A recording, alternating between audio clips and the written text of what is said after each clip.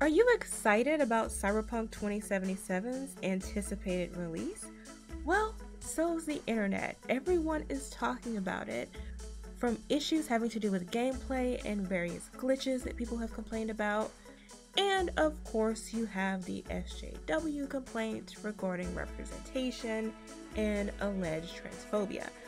But let's take a look directly to Twitter to see what the critics are saying about this game. VGC is calling it a stunning achievement if you can overlook the myriad of launch glitches. No surprise there, it is a new launch, you can expect there to be glitches. Trusted Reviews says, Cyberpunk 2077 is a triumphant RPG and a new benchmark for the genre, yet falters under its own ambition, problematic writing, and an underwhelming core narrative. PC Games says, groundbreaking, but not as you think it is. Cyberpunk 2077 doesn't surpass its influences, but claims new territory of its own. Hey, sounds good to me. Polygon says, there's nothing revolutionary on offer in Cyberpunk 2077. Instead, it's a game obsessed with the past. Okay. The Washington Post. What do you think? Guess whether this is going to be positive or negative. Here's what they have to say. Review. Cyberpunk 2077 feels like the messy and inevitable evolution of open world design. These early impressions come with many caveats. For one, the game is boiling over with glitches. Okay, everybody's taking the cheap shot at the glitches, fine, but tell me more about the story, tell me more about the world. What is it that's good, what's bad, right? Jessica L. Condit says, I have some gripes, but so far, Cyberpunk 2077 is sexy and sweet. Let's check out her review. This review comes from Engadget, and it says, Cyberpunk 2077 is worth the wait. That's all you really wanted to know, right? Well, yeah, right. The world of Cyberpunk 2077 is dense, seductive, and dangerous. It's also large. I received a PC review code on Wednesday, December 2nd, and I've clocked nearly 20 hours of gameplay. Considering some QA testers have logged 175 hours in the game without completing it, this isn't going to be a comprehensive review. It will, however, answer a critical question. Does Cyberpunk 2077 live up to 8 years of hype? Short answer, yes.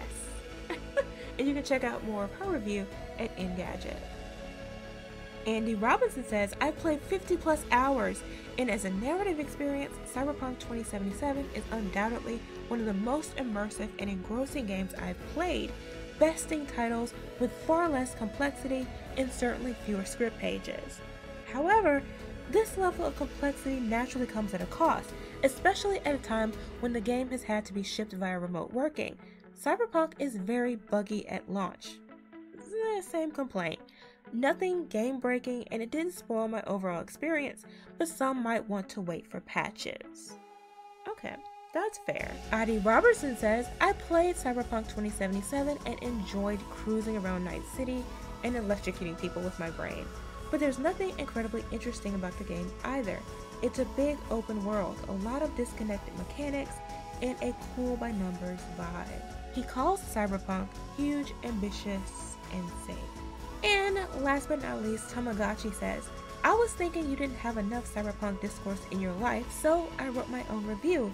It's terrific in many ways, if not groundbreaking, and has a lot more heart and humanity than you may think. It is, however, incredibly buggy.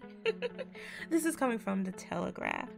Now, opposite that, you have CBR and a couple of other sites that are accusing Cyberpunk of being transphobic, and in this instance, perpetuating transphobia, and they're perpetuating this narrative that gamers are calling it an act of violence. Well, as you saw before, not all critics share this view, and not all people who are actually playing the game do either, but let's take a look at this article to see their perspective. According to CBR, several trans critics have been harassed and mistreated online, creating an atmosphere of violence toward the trans community that Cyberpunk developers choose to ignore. And here's the problem. What can Projekt Red actually do to stop someone in their own home from texting a nasty text or sending a nasty tweet? Absolutely nothing. They go on to say that Cyberpunk's character creation is transphobic. Why? Why is it transphobic? Here's why. For some people, their excitement turned to disbelief when they realized that their character's gender and quote-unquote pronouns aren't determined by genitals, but rather by voice. So, only deep voice characters can be identified as male, while higher pitched characters are identified as female. They go on to accuse the developers of treating trans critics as pariahs. Why? Well, first they begin by acknowledging that transphobia appears to be problematic to them, but it doesn't feel like a true attack. Okay, fair enough. You don't consider it an attack. So what is the attack?